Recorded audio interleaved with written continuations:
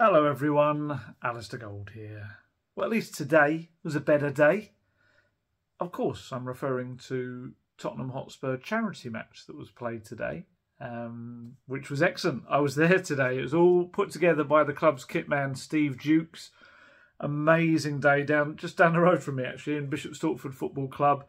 About 3,500 to 4,000 fans there. All in aid of charities, including the Essex and Hearts Air Ambulance. If you've watched my videos before, you'll know hopefully all about this and what Steve the Kitman has done, and the reason he did it in kind of memory of his father.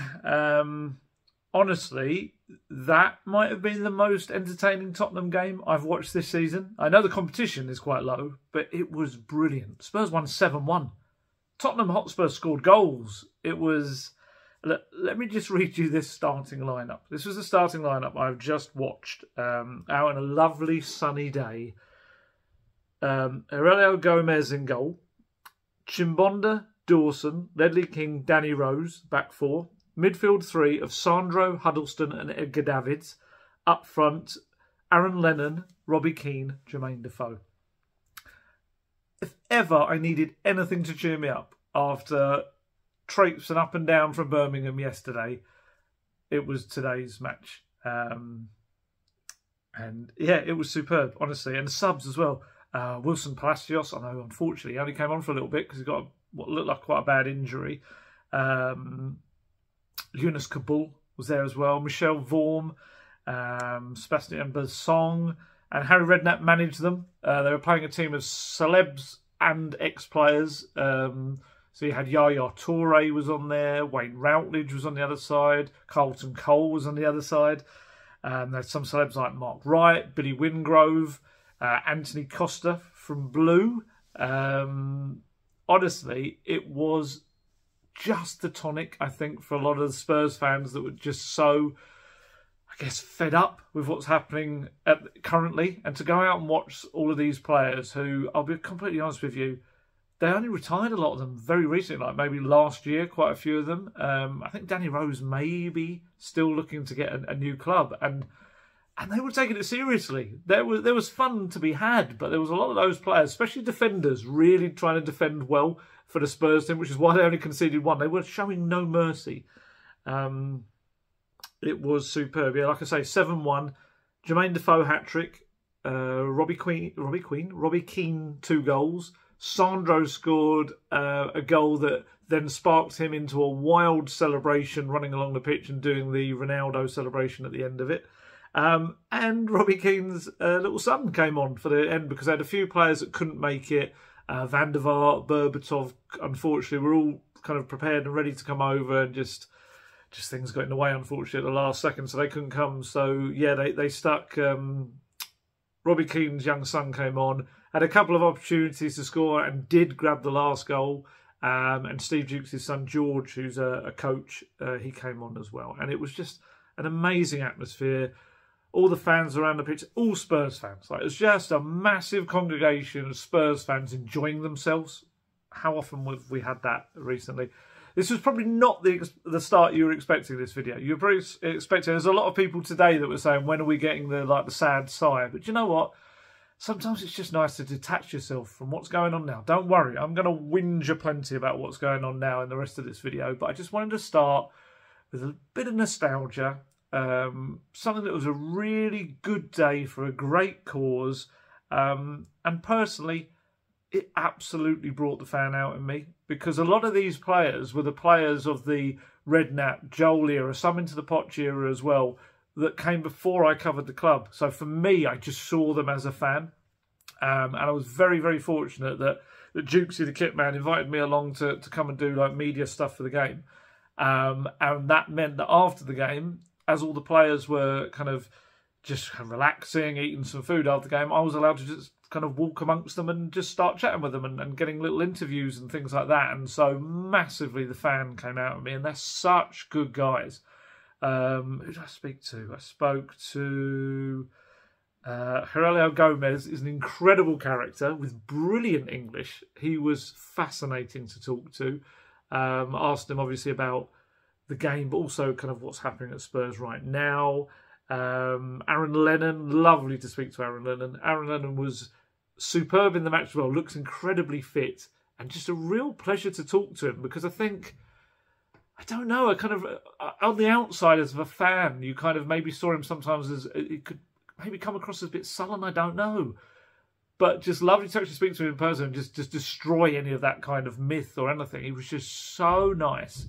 Such a lovely guy to talk to. Speak to Keano as well, Robbie Keane. That was lovely. Tom Huddleston obviously got a terrific coaching career going on at Man United. I think he's registered as a player, and you could tell his touch has not left him. The ones for me that stood out, in case anyone is interested, Huddleston, Keane, Defoe and Lennon are so sharp. Sandro was very sharp as well, actually. I know he's been doing a lot of training on the beach out in Brazil, and he's just mad. He's just such a character, because obviously I was getting to see what they were doing when they were coming down the tunnel and around the dressing room area, and the Brazilians are just, there's obviously a thing with Brazilians in Tottenham, they're just great fun to be around. Yunus Kabul, had a great chat with him, very, very nice guy. Michel Vorm, asked Michel Vorm, spoke to him a little bit about Arne Slot as well. He had lots of good things to say about him. Yeah, so absolutely fanboyed it. I really did. It's weird because work kind of maybe desensitizes you slightly to these things, but when you can kind of go back into fan mode, it was lovely. Honestly, really fantastic day. And like I say, for a great cause, and there was auctions going on, there's all signed shirts, signed balls, all sorts of stuff. I'll pop a link into the comments below. I'll pin a comment to the top. If anyone, it's no pressure to do so whatsoever, but if anyone did want to get involved, I'll pop in a link there if anyone wants to donate, contribute, go into the auctions, whatever. I'll pop some links in there if people want to do that. It was just much needed. And thank you so much to the very many, very nice people that came up to me to say hello and to talk about stuff. You kind of made me feel like very much a Z-list celebrity, I should say. Not would I even hasten to use the word celebrity, because there were proper celebrities out there, and especially the players. But no, it was lovely. It was lovely. Lots of nice chats with lots of very nice people. And for me, it was a bit nostalgic also, in the sense of going back to Bishop Stortford Football Club, which is one of the clubs I used to cover when I was a non-league reporter, and meeting the lovely people that work at that club as well. And they've just had a brilliant season. They've won promotion as well. They were waiting to find out, actually, just as I was leaving, whether they were going to be in the Conference North or Conference South, which, if you're a Conference South team, or sorry, you're a team down south having to travel up north 3 games, it's an absolute nightmare. But yeah, I don't think at the point it started this, I don't think it was known yet. So hopefully they get what they want as well. But yeah, it was a lovely day. Much needed. You can probably see I'm so much more relaxed. Had I done this video early in the day and that game hadn't been on today, it would have just been angry, ranty Alistair Gold. But he's still coming. Don't worry, because there's a lot of stuff that annoyed me in the last 48 hours, especially about Spurs. That I found a bit mind-boggling. So I'll tell you what, let's get into that now. Let's get into that. I know some of you that won't maybe care too much about the charity match and the former players, but hopefully there's a lot of Spurs fans out there that will have wanted to be there, because it was only 4,000, like I said, 3,500. So the tickets sold out within 24 hours. But from what I understand, speaking to Dukesy, this is going to be a thing that's going to become bigger and bigger and bigger, and it's going to be played at bigger stadiums. So don't worry, next year. And all of the current players, or a lot of current players, have said to him as soon as they retire, they're playing as well. They're coming on board. And I think if they watch the highlights of this and the standard, they'll definitely want to do it. Like I say, Danny Rose was launching to some challenge. So was Sandro. This was not as friendly as they come. It was fun, but it was also got a lot of serious stuff in there. So, the mood in the saloon. The current Tottenham Hotspur team. Do you know what? Tottenham Hotspur, and any sense of timing, particularly good timing, they're not happy bedfellows. They do not go hand in hand, Spurs and good timing. If there's a way for Tottenham Hotspur to shoot themselves in the foot when they don't even need to have a gun, they will do it. Honestly, I was as surprised, and many of us were, on Friday night about kind of what started to come out of the football club. Look, if there wasn't enough pressure on Saturday, on Ryan Mason's shoulders to go and win a huge match that, well, I say huge in the context of what they're fighting for now, you know, trying to get European football. It was a big game. And for him to stand any chance of trying to get the head coach job permanently, there was so much pressure on him. But Spurs pretty much decided, yep, beep, beep, beep, we're going to reverse this truck and just dump a load more pressure on you. That's what we're going to do. Because, you know, less than 24 hours before they're about to kick off this important game, news started to emerge from within Tottenham Hotspur, with the club insisting that they had not met with Julian Nagelsmann, despite their respect for him, and they did not intend to meet with Julian Nagelsmann at all. He was not a candidate for them right now. Honestly, I was a bit lost for words. On many levels, it's... For Spurs fans and a lot of the journalists, it made no sense whatsoever. It was Tottenham clearly trying to get ahead of the curve, shape the narrative. I think there's just this fear right now at the club of being seen to be rejected by anyone. But without putting too fine a point in it, they ended up making themselves look even dafter by kind of trying to get in there first. Because it made no sense. You know, presumably they were worried that, you know, something was going to come from Germany and Nagelsmann's camp, and they were just like, oh, we'll get in there first, make it all in our favour. I don't know. They might have seen what happened at Chelsea, because Nagelsmann and Chelsea, if you look into that, that's a little bit like, where both sides seem to be saying different things. The Nagelsmann camp was saying he walked away. The Chelsea side of stuff, you talk to people there, it sounds like they withdrew from that. So I don't know if Spurs were just trying to do another version of that. I don't know. Because look, the truth is, Tottenham did make contact with Nagelsmann and his people to sound out his interest in the project at Tottenham. That's what should have happened. That's doing due diligence. That is looking at the best candidates out there for the role and making inquiries into whether they are available. So that's fine. I mean, you know, the way it was coming out was that Spurs had not met with Nagelsmann. I guess you can look at the technicalities of that. You could say, well, maybe it wasn't in person. Maybe it was this. Maybe it was that. Maybe it was done through intermediaries. Maybe it was done over a phone call. Whatever. I'm not saying specifically which it was of those. I just know that contact was made with him and his people. Because, let's be honest, the club, from what I understand, is looking for a project manager to rebuild them. They're looking for someone who wants to be in it for the long haul. I said before about someone that didn't want to see them as a second, they didn't want to be seen as a second choice to that person, which maybe that's a Nagelsmann thing. Maybe, you know, there was a feeling he didn't. I don't know.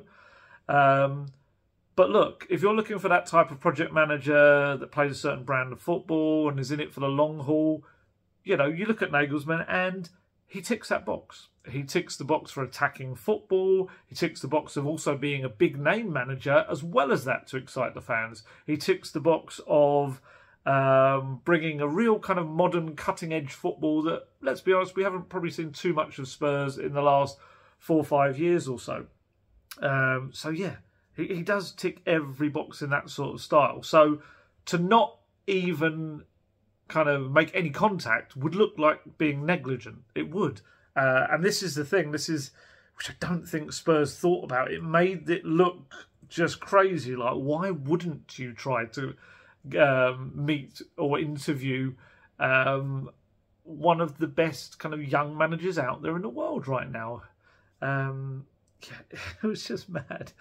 Because, you know, just to make it sound like there was no interest at all, it just reflected poorly on them, especially as there's been interest in him, you know, over the years. This was the 3rd time that they've considered appointing him. The first time was after Poch went, and they went for Jose Mourinho instead. Second time was after Mourinho went, actually, it was. But Nagelsmann went to Bayern, and Spurs, of course, went for Nuno Espirito Santo. And yeah, so you fast forward now to 2023, and the interest did not progress to the formal interview stage. Spurs, of course, as they're going to, strongly refute suggestions that Nagelsmann turned them down. I mean, technically, because I've heard them use this before, you can kind of get away from that because technically you could argue that he was never offered the job. Because there's ways around that. You can say that there was discussions over a job without actually having that formal written offer. So you can't reject someone that hasn't formally offered you stuff. I think that's the way these football clubs get around these things. But yeah, something clearly happened during these conversations that made any progress just stop in its tracks. You know, it could well be that they just got the sense from Nagelsmann that he wasn't that into it. It could be that, which would obviously kind of lend itself to this let's get in here first approach. It could be that they decided that he wasn't the right man for the exact kind of rebuild they're doing. It could be. There's obviously was some concerns in Germany about man management style. That's one thing. I mean, it could be that could be one element of it, but it's just difficult to understand why that decision would be made almost 2 months after Conte had gone. Like, why so far down the line do you suddenly decide he wouldn't be the right man? Which is kind of puts that little bit of doubt on that way of spinning it, I guess. And also, I guess the whole point of not wanting to speak to them, it's like, why wouldn't you at least sit down for a full interview and listen to someone like Nagelsmann and what they've got to say and what they could do for your club? Yeah, it did not make sense as well. You know, if they're saying he did not turn them down, so why would there not be a full discussion and talk with him about things? Because again, that would be due diligence. That would be doing the thing you're meant to do. And this is why people, I think, will doubt this. This is the trouble when you're trying to almost proactively come out and make something very clear to the public. People are going to doubt it because of that. You know, from the outside, I think a lot of people would think that Spurs needed Nagelsmann more than Nagelsmann needed Spurs. So to kind of make out that this kind of paint this whole picture of there's more suitable candidates, I think we'll go to. It just felt completely like they did it. It fell flat on its face, the whole attempt to do that. Regardless of what happened, this is the thing, we don't entirely know the exact circumstances of what happened because you're only going to have, it's going to be he said, she said type thing. Both sides saying whatever they want to say about it. And we've had this in so many stories before. But either way, Spurs can't come out of it and a win because either way, they look incompetent if they're not considering such a strong candidate, but they also look unambitious if he rejected them. So it's like, it was just one of those where just let it go was my thinking. This is the irony. We call for communication and stuff like this, but actually in this scenario, it's a bit like, did you really need to do that? Was there any need to proactively come out and kind of make this clear? It reminded me a lot of the Antonio Conte talks in the summer of 2021 when, you know, they broke down and everything coming from Conte's people suggested that, you know, he wasn't convinced about Spurs' ambition. And everything coming out of Spurs was very much, you know, his demands were unrealistic and it was like really risky for the club. We don't want to put this club at risk with some of the things. But then obviously that was made all utterly ridiculous by the fact that 3 months later, Daniel Levy is kind of going like cap in hand back to Conte and saying, please join us, Antonio, please. It didn't really make any sense. And then obviously Conte had nothing better on the table, compromised what he wanted out of football. And we all knew it was a compromise that was really never going to last. So, yeah. So here we are. We find ourselves back. I was going to say back to where we were in 2021, but you know what? I think it's worse. I would actually say that. Well, 2021, the managerial search was an utter farce, and I'm hoping that that doesn't become the case in the couple of, oh my God, I got about 2, 3, no, almost a month to not make that happen. But what I would say, the reason I say it's worse is because, you know, you've got said it a million times, so sorry. No head coach of the men's team, no head coach of the women's team, no director of football, star player reaching the final year of his contract, a captain who could be on his way out of the club this summer, and just no real discernible leadership coming from the top of the club. That's the biggest issue, I think, is that the club just seemed to be drifting aimlessly. If we see football as an ocean, Spurs are just drifting. We don't know whether they're going to reach land or whether they're going to hit the rocks. No one really knows. It feels like there's no plan. There's no, continuing with the analogy, wind in their sails. You know, there's no sense of where they're heading and what they want to do, because the past suggests this ridiculous course going here, there and everywhere and sailing into a storm. I'm absolutely hammering that analogy, but I'm going to go with it.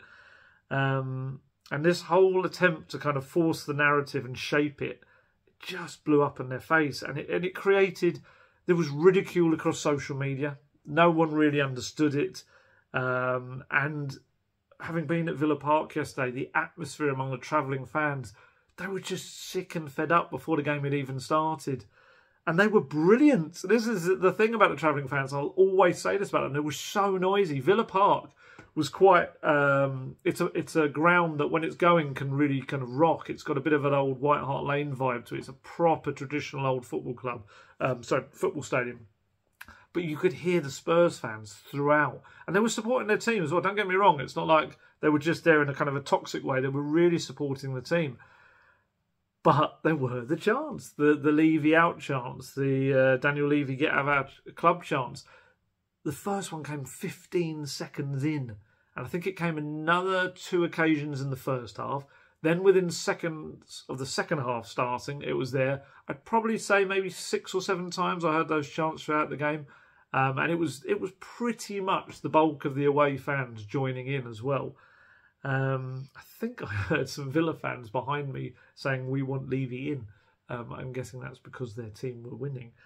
But I don't think, from what I understand, I don't think Daniel Levy was there. From what I understand, I don't think he was at the game. Who knows? That might be a good thing. Maybe that means he's actually kind of sorting something on a director of football or manager front. Yeah, who knows? But it might just be... I wouldn't... I don't know. I'm not going to speculate. It's daft to speculate where he might be, having just speculated where he might be. I don't know. But I understand he wasn't there. But it was just another massive display of dissatisfaction with the way, with the state of the club that he is meant to be, what he runs. And the thing is, I've always said this, when it's coming from those who spend the most, the ones who follow Spurs home, away, abroad, and shell out so much money for the club, you know, he has to listen to them. He has to. Because, again, I felt so sorry for Ryan Mason, because the Nagelsmann news just piled the pressure on. It was almost just people were expecting... He had to win. Because, you know, he's trying to prove that he's the in-house solution to all of Tottenham's problems. And it just wasn't fair, honestly. I know there's some people now, it's very much results dependent. Fans will kind of be up and down. So I know some of you don't. I know some of you will maintain very steadfast views, whether it's win or loss, whatever. But I do feel that a lot of people will kind of go with the flow. So I just felt it was unfair on Mason, putting this amount of pressure on him, kind of making that daft decision to be putting or letting news get out there the night before the game. Because he's a young coach with so much potential. He's had so little time to make any real impact on the team whatsoever. He's kind of using a team that he's inherited that are very much built for a different system, a different manager. A lot of the problems are deeply rooted, and previous coaches have had the issue. Let's not forget, he's the 3rd coach to take on this team this season. And yeah, it's he's trying to polish the minute that he's inherited, and it's one born of disjointed decision making just across the board, and an inability to maintain this clear approach, so that I said this again, it's another thing, I hate to repeat myself, but some of these things are so frustrating that it is a squad that is just like this patchwork of previous managers' players. This is why I keep saying so much there needs to be a reset and a rebuild this summer. And just identify how you want to play, identify philosophy throughout the entire club, and build a squad with an academy supplying it as well that is of one single vision. And to be fair to Mason, that's what he wants. That's what he keeps going on about. But I just felt his post-match was just this really sad post-match press conference.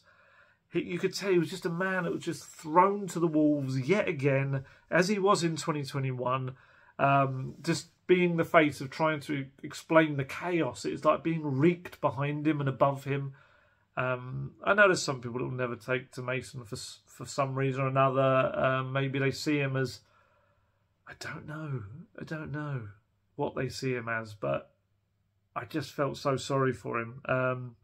He was asked, I think it was Jamie Weir from Sky asked him, whether this latest defeat kind of made him doubt his desire to want to become Tottenham manager. He said, absolutely not.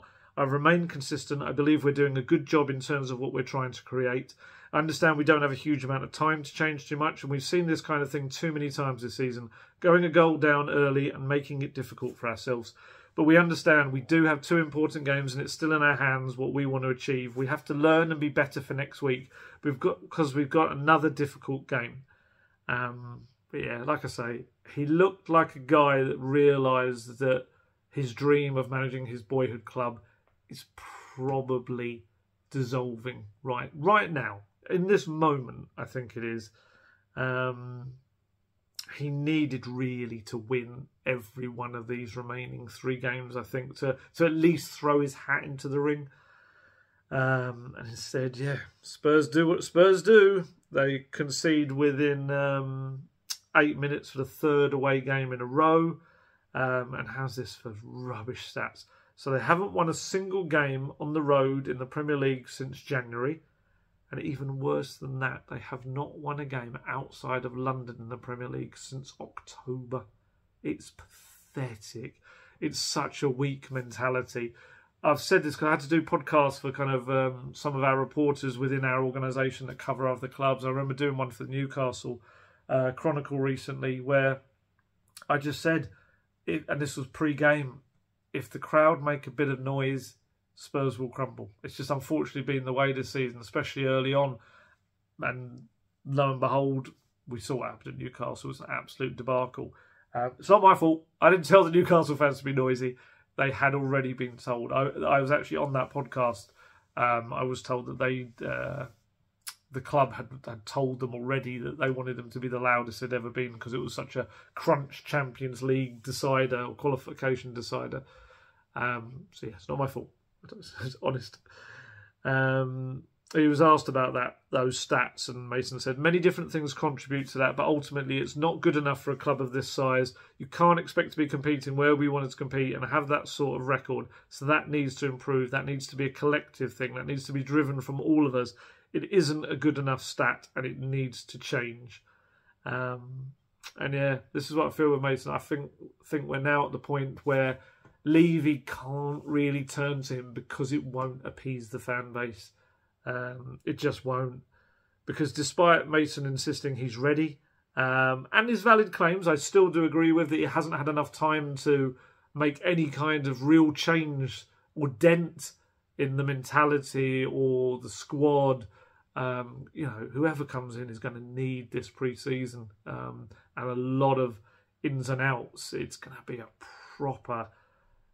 next season could even be quite difficult because of the changes that are going to be needed.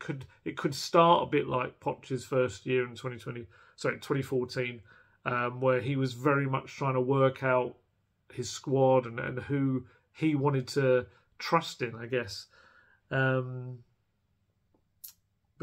I think the problem is for Mason is that the supporters want change, and as an inside man, he's not seen this change. I think he's almost guilty by association with Levy and with previous structures, I guess, which is entirely unfair. He's very much his own man. But it's an angry, frustrated, apathetic time for a lot of Tottenham fans. You know, they've not only seen this Nagelsmann stuff now with, you know, one of the brightest young coaching minds in the world apparently not being in consideration. And on top of that, Daniel Levy deciding that he was not going to make any form of contact or call to Mauricio Pochettino.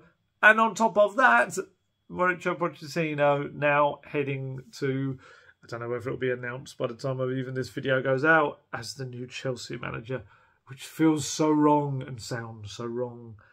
You know, Chelsea obviously is like probably one of the few clubs that are actually making Spurs look better. But then they're going to hire Spurs, one of their beloved managers of recent times. It's going to sting so bad for the Tottenham fans when they see him in that, you know, holding up the Chelsea shirt and all of that. And I'm still torn on it. There's a big part of me, I'd say 90% of me actually kind of understands it. And if Spurs aren't going to come for him, then hey, what's he going to do? What's he supposed to do? Just sit there not in a job? If a club shows that they really want him, why shouldn't he go there? But yes, there is this 10% of me that's like, why Chelsea? Why them? Of all the clubs that you probably could have your pick of in the season or so to come, does it have to be one of Spurs' biggest rivals? And as I said before, I'm intrigued to see how the fans take it, whether they take it out on Levy and Spurs, or whether there are some that, you know, it will leave a sour taste in terms of Pochettino. I'm intrigued to see. My gut feeling says that the first game he comes to Spurs Stadium, he'll get a great ovation. That's my feeling. But it's just sad to see that it's happened, regardless of who is at fault. It's just very sad that it's come to that, that he will end up being their manager. Yeah, very, very, very strange. As for Mason, I think the best thing for him now is, if it looks like he's not going to get the job permanently, I think presumably he would stay at Spurs while doing this, but you'd think now is the chance to kind of get his name out there. Try and find, use what he's done at Spurs over the last two spells, get himself, I don't know, maybe go Championship, maybe interview for Championship roles and look to build his career, a bit like Vincent Kompany's done. Obviously Vincent Kompany was at Anderlecht first, but maybe for Mason it would be starting at that level. He was asked on Friday whether he could see himself at the club in 2 years, and he's just like, I don't know, I can't answer that. Because I think he's fully aware that now's the time for him, because a lot of people, Guesty, who does the podcast with me, Golden Guest Talk Tottenham, he's often saying this, and he's spot on, that people see that Mason's 31 and they say he's too young, he's not ready, but he's been coaching for 6 years. This is the thing. You know, it doesn't really matter about age. If he's got his pro license, he's got all the relevant qualifications. He has put so many hours in on the training grounds, and obviously by the end of this spell, he'll have had 13 games in charge, 12 in the Premier League. He does have that experience now. You know, people like Xavi Alonso, they haven't got much more experience than Ryan Mason. So yeah, I think he needs to get out there and hopefully build himself a career that becomes impossible to ignore for Tottenham and Levy or whoever may be the chairman in a couple of years' time. Who knows? Because everyone that has worked with him that I've spoken to said he's going to become a really good manager. And hopefully ends up being the manager of Spurs one day, but it just feels like right now it just isn't the right time for him. And it might actually be a good thing for him not to get it right now. He might not see it that way, but I actually think that stepping into the absolute chaos that is Tottenham right now and the huge job that the next manager has, it might be something that would sink his managerial career before it gets going. Whereas now he can go away and build slightly out of that limelight and just keep on progressing and growing. And I think we'll see a very talented young manager come through. I don't buy into some of the criticisms that he's getting just because they just had a bad match yesterday, and he's dealing with a lot of other people's problems and trying to fight fires that are breaking out everywhere. So yeah, that's most my view on this. And also his squad. He's got so many limits to this squad in terms of trying to turn it into how he would play football and what he would use them for. And I think a lot of that you could see in the midfield. I think you can. The midfield's a great example of the limitations in not being able to do what Mason wants to do with the squad. Because Pierre-Emile Højbjerg, Oliver Skip, I've said this in the past, hopefully you remember, it's not just me going, oh, I've said this before. I've always felt that Højbjerg and Skip were each other's replacements. I didn't really see them as a pairing. I always kind of felt like it was, early in the season, Bentancur or Bissouma, Højbjerg or Skip. So I don't know why I'm doing this, like I don't know what I was doing, like praying or a crocodile or a snake. Yeah, to play together, they're just too similar, especially if you're using a 2 in midfield.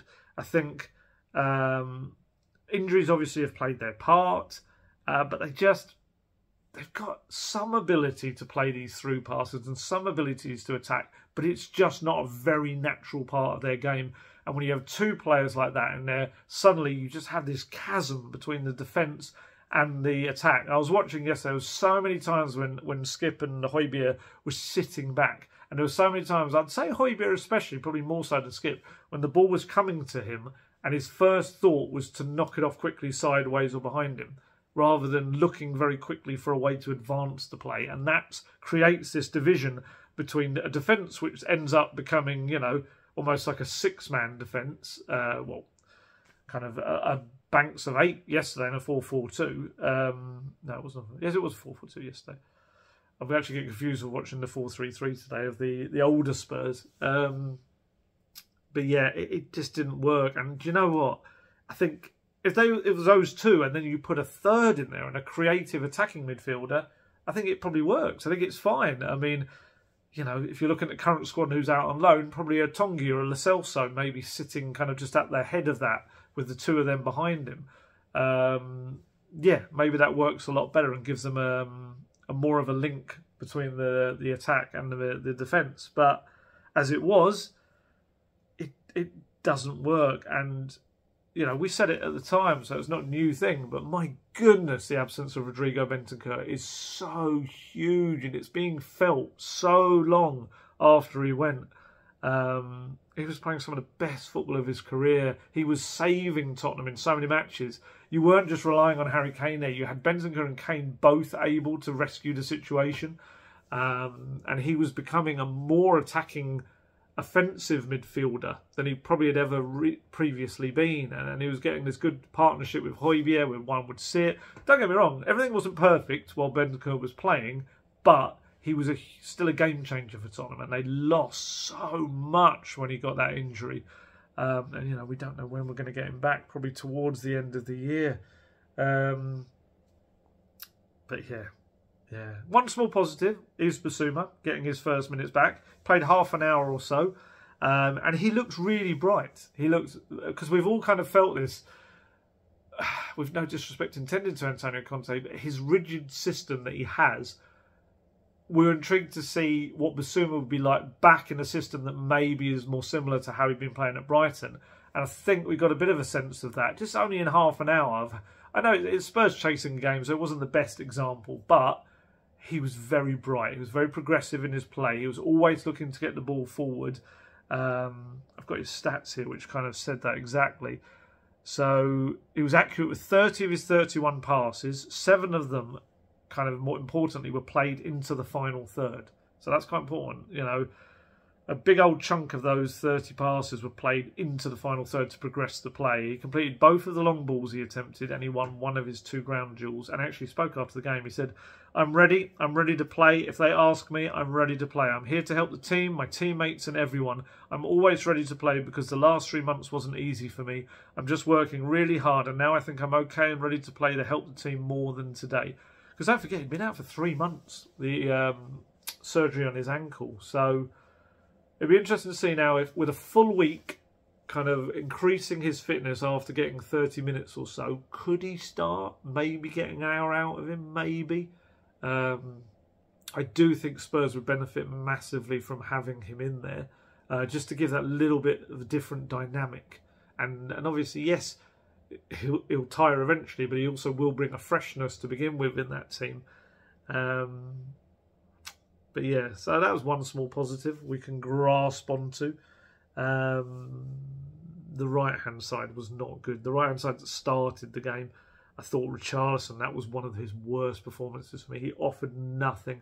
Look, he's going to battle for the ball, but because Villa were playing such a high line, essentially Spurs just needed to break it every time. That was the trick, was to knock it over the top and Sonny to run it through. And unfortunately, Sonny just kept getting caught offside. I think he had 4 offsides. But Richarlison doesn't have the pace to be the man to break the line. And that was, yeah, there was a bit of a killer for him. And his whole game very much was very pedestrian, didn't get anywhere.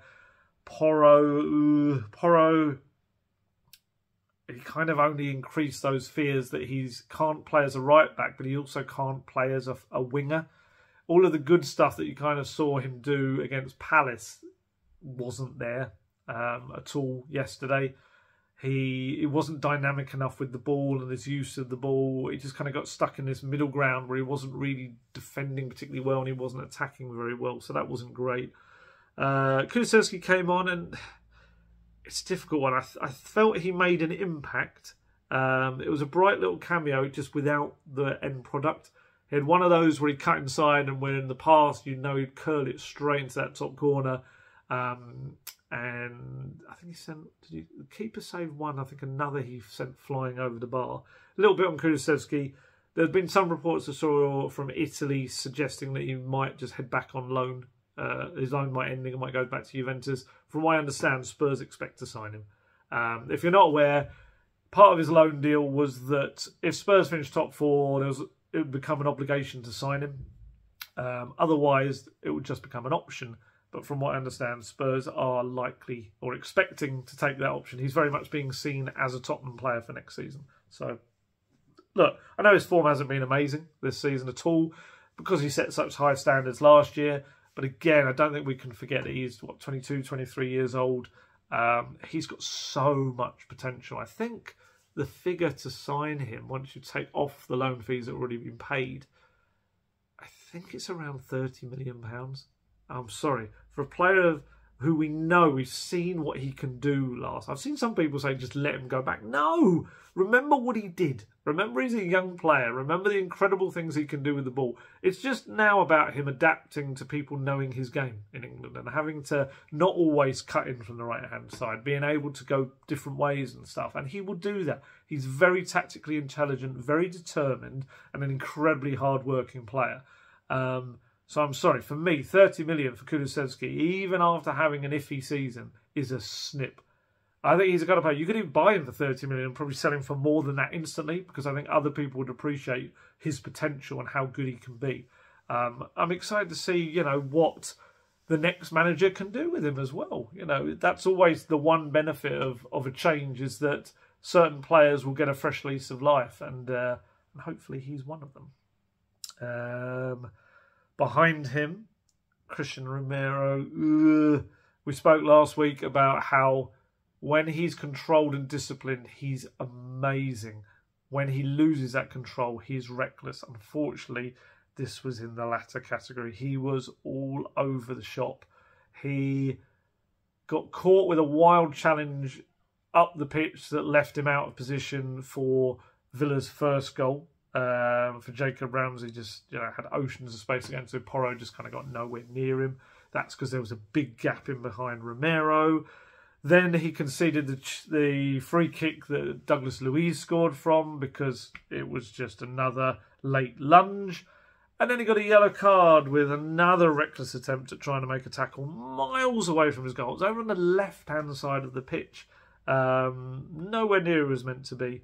And I think one of the many tasks the next manager will have is taming Romero because he's so talented, but he is inconsistent. And if you can absolutely train him not to go wandering off, not to launch into these tackles he has no need to make. Do you know what? Watching Ledley King today, he played 31 minutes with his one knee, and it was the first time he was saying that he told me he'd played in 10 years. I think it may have even been his testimonial. It was the first time he played, and he played 31 minutes. And you just saw how class he is. It's all in his mind. He doesn't need to dive in. He doesn't need to throw himself at the ball. He just only picks his moments. And that was what Thierry Henry said, didn't he? Is that he's the toughest defender he'd ever faced because he stood you up. He didn't need to. He would say, "Yeah, you want to run? Okay, right, we'll go there, and I will just shepherd you away from goal. If I need to put my foot in, I'll put my foot in." Whereas Romero, it almost seems to be fly in first, think later. And he doesn't need to because he's got a lot of the qualities that I see in Ledley King. I really do see them. But he's got this recklessness that Ledley King never did have on the football pitch. And yeah, new manager just needs to sort that out. Just quickly on the free kick as well, I felt like Fraser Forster could have done better. He made a good save early in the game. I'm trying to remember who it was from, maybe Ramsey. But yeah, the free kick, he kind of got a full hand to it and still let it kind of pushed it into his own net. So yeah, could have done better with that. Then there's Harry Kane. Harry Kane. You know, he didn't have the greatest game in the world. No one did. But still another goal. Earning the penalty. Putting it into the net. I might be able to hear Indy going mad downstairs because you can hear another dog barking in the background. He looks like just this world-weary figure right now, Harry Kane, not Indy, Harry Kane, of carrying a football club on his shoulders. That's what he's tried to do. Yesterday's goal was his 27th goal in the Premier League this season. I still cannot fathom or get my head around the fact how he has managed to score so many Premier League goals in such a poor side. It's phenomenal. It's probably one of the greatest mysteries of this season. It really is. He deserves so much better, and so do the fans. Yeah, I do feel so sorry for him. I feel, yeah, he just deserves better. Like I say, as the fans do, and that's why Spurs have just got to sort it out, because you've got the Nagelsmann decision, you've got the Pochettino decision, and every single defeat that's coming this season increases the pressure on Daniel Levy to get this managerial appointment right. And I know we've said this before, and this is the thing, I know people get frustrated when we say this, but he still does have to get it right. It doesn't matter whether the previous ones have been wrong. This one still has to be right. It's not even just the manager, is it? It's the director of football as well. He has to get that right. We still don't entirely know which way round that's going to come. It's still unclear as to whether who's going to arrive first, because both searches are taking place simultaneously. I think I said in the last video that the candidates for both will be chosen on how well they will mesh, or certainly how well, Levy in essence is going to have to pick a pair that he believes will gel, rather than there being two very random candidates. That's the plan. But as we always say, a director of football does need to choose his head coach. That's the ideal way of that system working. But I think there's probably is this fear of resetting the whole process again if you were to bring in a director of football and then say, okay, you go and get your own person. Because, it happened in 2021 when Prachici came in and just went, oh, that's your shortlist. Oh, that's lovely. Let's start again. And he picked Nuno. And this is the thing. It's like I saw a couple of people on Twitter clinging to the hope after the Nagelsmann stuff that they dug up an old tweet of mine that said, and it was the case at the time, that Nuno was not a candidate. He was absolutely not on Spurs' shortlist, was not a candidate. Then Prachici, I think a month later, came in, like I say, ripped up that shortlist, and suddenly Nuno became a candidate. And I just said to them, anyone that was like, I'm clinging to this. I said, don't cling to this. That's what happens when a director of football comes in and changes it. And as some people rightly said, what if a director of football came in and said, I want Julian Nagelsmann? I don't think that can happen now, personally. It would be an incredible U-turn. It would be a very different U-turn to the Nuno Espirito Santo one. Probably one that fans would want a lot more. But yeah, I would be stunned. You can never rule anything out in the world of Tottenham Hotspur, but it would seem very odd for the club to be so insistent on someone not being in consideration and then saying to a new director of football, oh, you want him? Oh, okay then.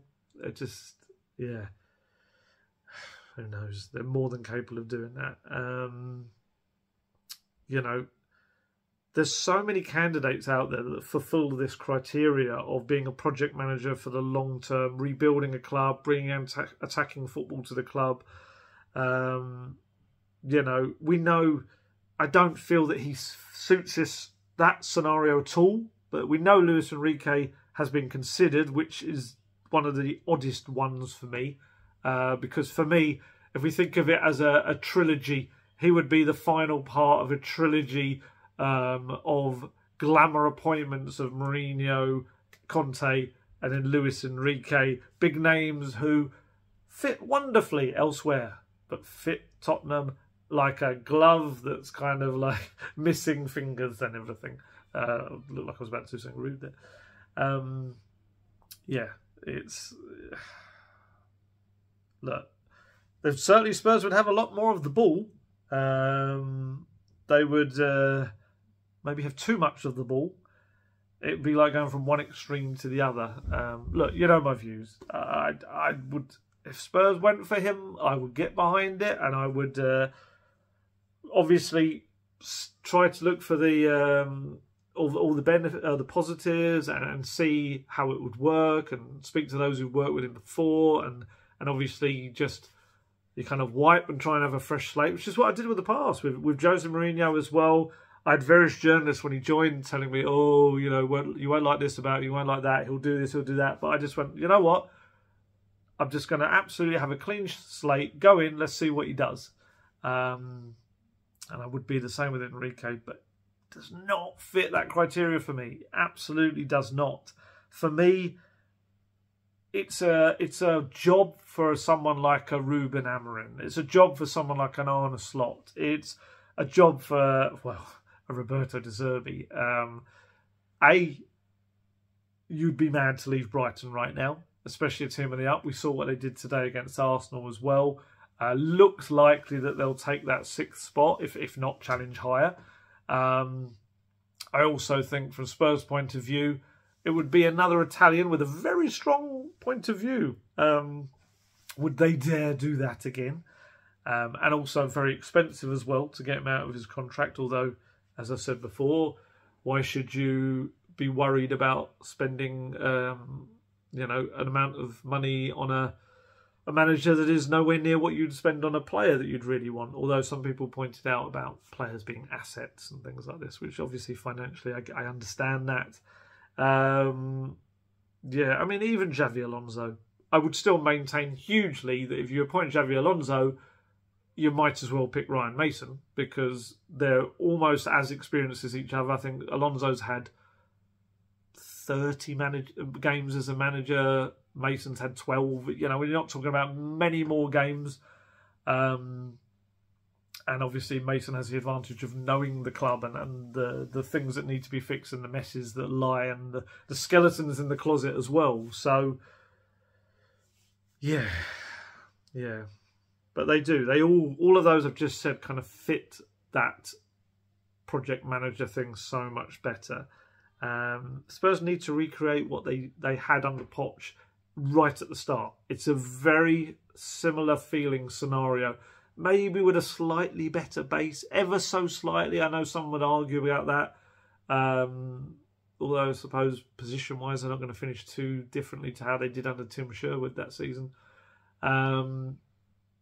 But yeah, and even that, when Poch was appointed, let's be honest, it was a bit of a fluke in terms of Levy wanted Louis van Gaal, didn't get him. He turned to his second choice, which was Mauricio Pochettino, and we know what happened next. So, this is the issue, isn't it? It's Tottenham need to reset, they need to rebuild, they need to reconnect with a fan base that is so tired. The amount of people I was speaking to today, that some of them had given up their tickets in recent games. There's some of them really questioning whether they would renew their season tickets for next season. And I was talking to them, it's such a difficult scenario, that, because let's be honest, we're all suckers, aren't we? We are, as fans and journalists as well. And I will no doubt be the same come the summer. Whoever comes in, I will have hope. I will believe again next season. And that's, as Morgan Freeman's character, was it Red? I'm trying to remember. And Shawshank said, about hope. It's a dangerous thing. There's someone screaming outside. I don't know whether they've done like the Shawshank Redemption. Sounds like some kids running around there. Yeah, but it is the hope. And this is the thing, I was talking to them about the season tickets and all that. It's like, I get it. And I will, at this moment, feel like, oh, where are Spurs going? But I know, me as a journalist, when it comes around to next season, I'll be believing again. Or hoping again, more than believing, maybe. And I'm sure fans are very similar. There's this feeling of wanting to give up the season ticket, but there's another feeling of, yeah, but what if it is good? It's like, even if there's like 0.5% chance, you don't want to have given up your ticket. And the problem is, I guess, I don't know how many there are, but I imagine there's a lot of people on waiting lists waiting for them as well. I don't know that. I don't know any of the figures. I'm absolutely guessing. But yeah, I did feel for them, because it's a tough choice, and it's a lot of money. People pay a lot of money, and to have been served up what they have this season was not value for money. I understand, especially right now with the cost of living just shooting up, and it's a difficult choice to continue with a season ticket. So yeah, there's a few hard choices there to be made for people. I understand it. And like I said earlier, it's the apathy that's the most worrying thing for me, is that a lot of people aren't even angry anymore. There was one guy who was telling me today, he was chatting away, and he said, I just went out to the shops. I looks at my phone occasionally to see, oh, okay, they're losing at half time. Oh, right, they've lost. And that, for me, is the saddest thing. It's like actually not caring about a club as much as you always have. A club you've loved from, probably when you were born. But actually, the decisions at the club have actually put you in this frame of mind where, whatever. And that's really, really sad. There's been so many mistakes made. There's been so many disappointments made.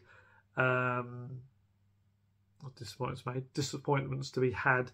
There's been some good times, but obviously, when you're looking at the last 4 years, and a lot of decisions made by Daniel Levy have been, have ended up being mistakes. Obviously, you can't control everything. You can't control whether someone missing this is the argument that some people again were making to me today. He can't control what happens in a cup final or a semi-final and stuff. Obviously, he can have a say on the strength of the squad that plays in that, but I guess he can't control the Champions League final. I guess is a good example of a really flat game. It was like, I guess the penalty decision kind of killed it a bit, but there was a lot of time. But ultimately, he has made a fair few mistakes with these decisions over a lack of plan, a lack of direction, and this is why people are so upset and angry, and I'm really worried about the atmosphere on Saturday, because we've got the double header. It's Brentford, and obviously the Tottenham Hotspur women play as well, and my fear is that the women, that people might not stay for that, because they might be so fed up with what happened in the previous game, or if they take their understandable frustration, but they take that into the women's game, it just and obviously the women are in a precarious position as well themselves, and yeah, it's like I say, it's 4 years of bad decisions, but decades worth of, I guess, failure in terms of getting silverware. Maybe not failure in terms of the progress that have been made in certain aspects, but certainly failure in terms of landing those pieces of silverware that just still haven't come. And yeah, like I say, that Poch announcement is going to be horrible, and people are not going to like it. It's going to make people very, very angry. Seeing one of the most popular alternatives in Nagelsmann not being anywhere near now the managerial search is not going to make people happy. Look, Spurs will say that they're being patient, they're doing all their due diligence, that they're trying to get the right man for the managerial role and the director of football. But the problem is, we heard a lot of this in 2021, and it was 72, 76 days, I can't remember the exact number, lurching from one kind of manager to the next. They ended up with Nuno. So there isn't a trust there. This is the problem. You can't say the same things you said when you completely messed up before, because no one trusts what you say. And it's, like I said in a piece I wrote earlier, trust is not a currency Daniel Levy has to work with right now. He's lost a lot of trust with a big old section of the fan base. And these chants, they're continuing in every single game, and they're getting louder and more frequent. And the only way that he can dampen them down, if not stop them, is just to show some strong leadership, I guess, and show that there's a direction for the club. And like I said, using the whole ocean analogy, it just feels cast adrift. And there's nothing stopping Daniel Levy from coming out with a very clear message and just saying, look, we're going to appoint someone in the summer. It's not going to happen before the end of the season. You need to be patient. We will do our best to get the right person for this role. And it's just, I moan about it all the time. The lack of clarity and communication. And yes, I know I moaned about the fact that on Friday night, it was not the communication that anyone needed. But just in terms, I think, of the overarching thing, the grand plan, nobody knows what Tottenham's grand plan is. And that gives the sense of, do they really know what their grand plan is? That's the most worrying thing about it all. And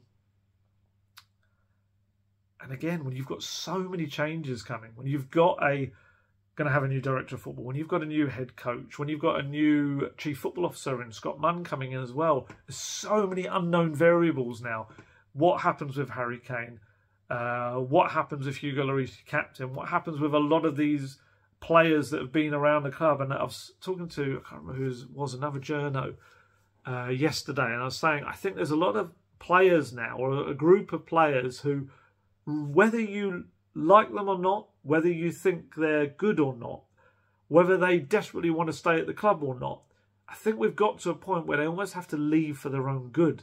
Because I don't think they're actually doing their careers any good by staying at the club, because of the hammering they get from the fans. It's like this vicious circle. They play badly, the fans lose faith in them, the fans will obviously get on their back when they're frustrated, and those players will continue to get worse.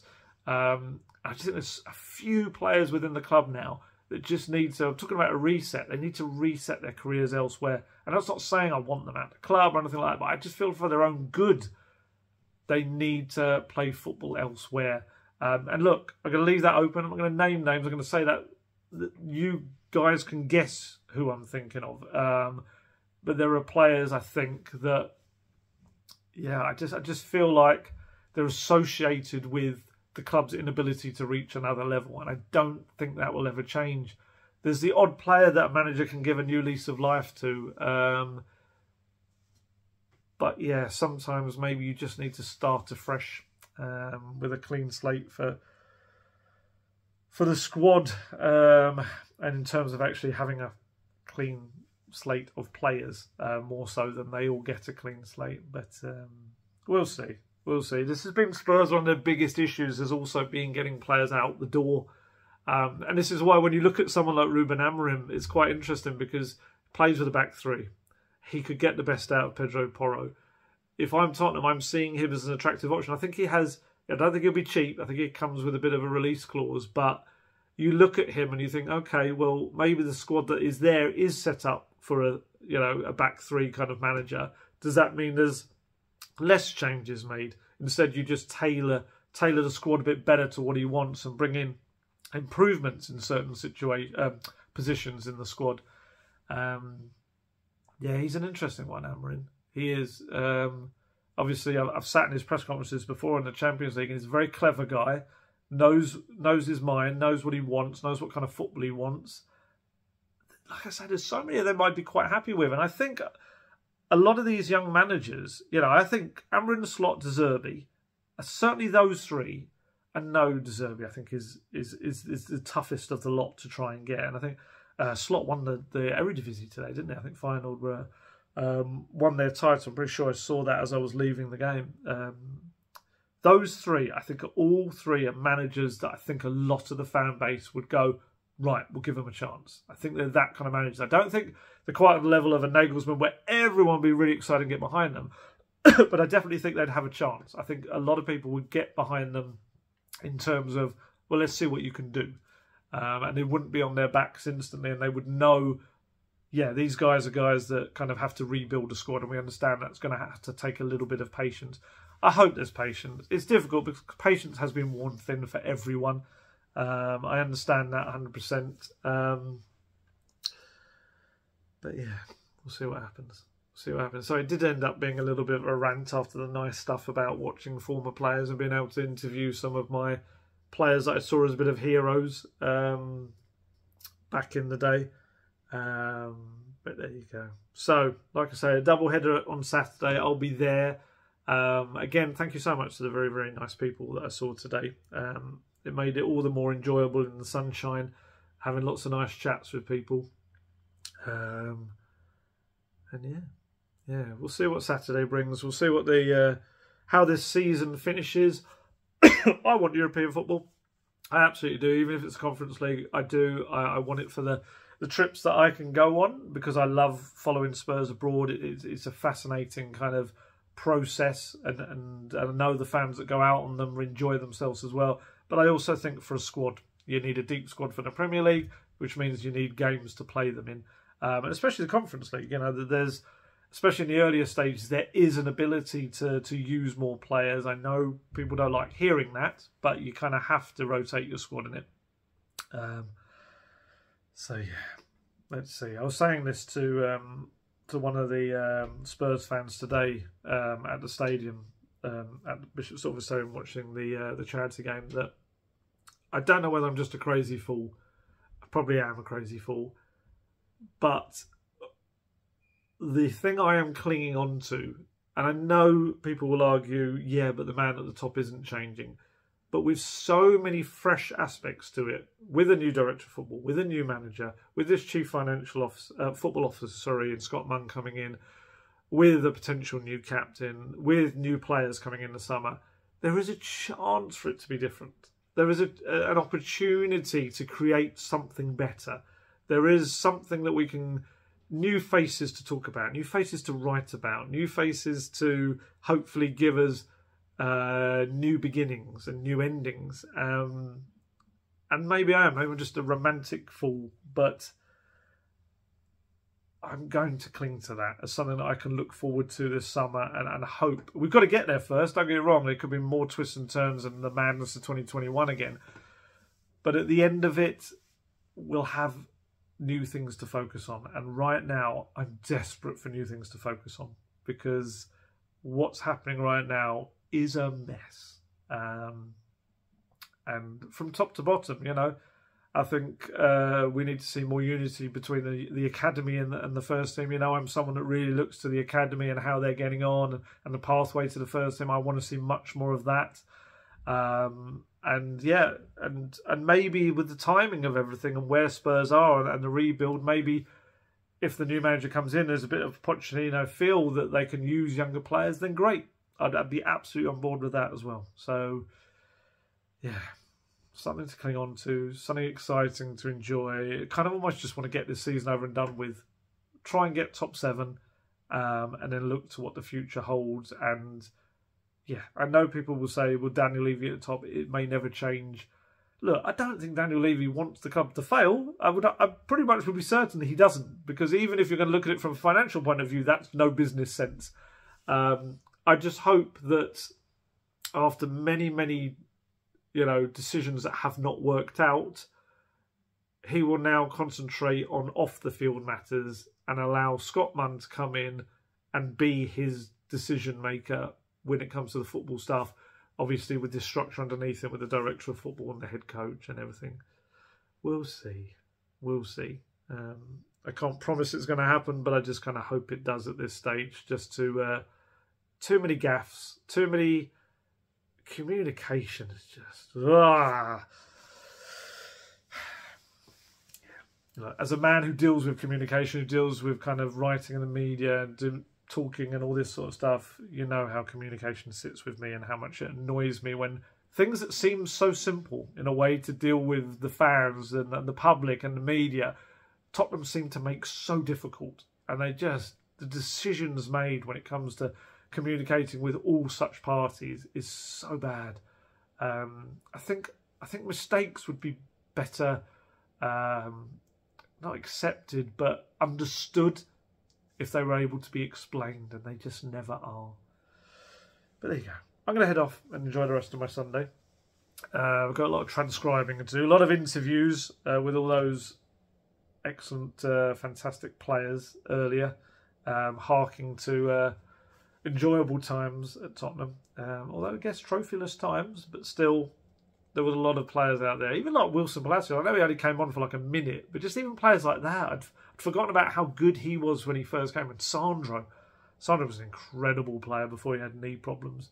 And even just seeing Harry Redknapp back in the dugout was quite good fun as well. But yeah. I think of nicer times, and hopefully nicer times are to come. I shall leave you with that hopefully positive note. Time to head off. I shall do probably next video will be Sunday, unless something big breaks in the week that we can talk about. But I think we covered plenty today, hopefully. And apologies if it got a little bit downbeat and depressing towards the end, but maybe they say it's always darkest before the dawn. Maybe the dawn will be something exciting for us. So I'm going to head off now. As always, stay safe, stay healthy, look after yourselves, and I shall catch you later. Goodbye.